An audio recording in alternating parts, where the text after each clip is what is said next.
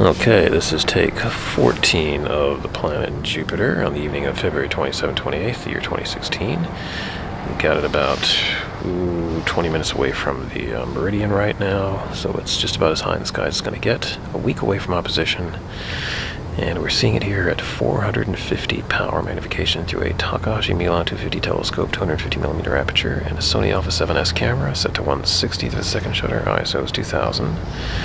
And we got a Televue Delos eyepiece that the camera's looking into, 10mm eyepiece. Camera set to APS-C crop, and that gives us magnification of about 450 power. You've got some nice looking cloud belt structure there on the planetary disk.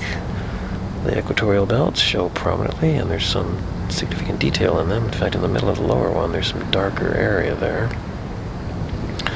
Some other kind of storm or something going on.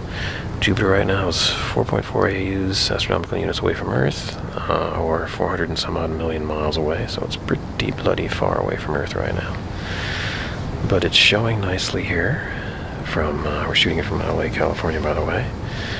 Nice structure on that disk, and I can't see it right now, but I can pull in the moons. There's 3 moons visible right now. If I jack up the sensitivity on the camera, I can catch those moons, but I'll lose the disk because it'll get all washed out. The camera's dynamic range is nothing like the human eye, so if you want something dim, you gotta make it really sensitive, moderately bright, less sensitive, and since we got high contrast here between the planet and the moons, I need to play around with the camera settings. So that's the disk with its cloud belts, and now if we dial up our ISO sensitivity significantly, which I'll do now, to about 20,000, let go of it, let it steady. You've got the moon, the center of Jupiter all washed out, but then you got some moons visible, and those moons are orbiting the planet. The one on the left is the moon Io. It's one of the closest moons to Jupiter. It's kind of a volcanic moon because the gravity of Jupiter pulls on it significantly. That's on the left. And on the right we've got 2. The first one away from the planet, between the larger one and the planet, is Europa, the icy moon of Europa, which it's believed may have some life under its moon-wide ocean that's buried under a bunch of icy surface. And to the right of that, the larger dot would be the moon Ganymede, which is a rocky surface moon, kind of like the Earth's moon.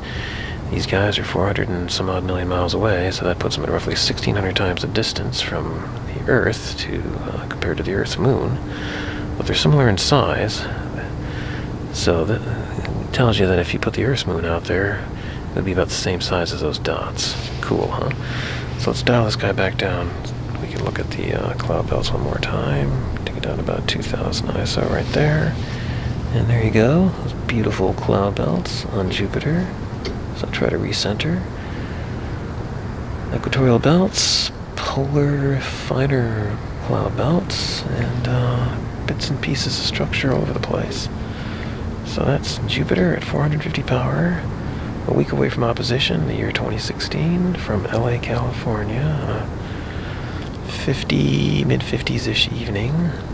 Balmy Saturday night in February. Yeah, I like that structure. Check that out. Pretty good looking planet tonight. Okay, we'll call that a wrap because my battery on my camera says it's getting low. Alright, that's it. Jupiter 450 power. Enough already. Come on. Alright, that's it.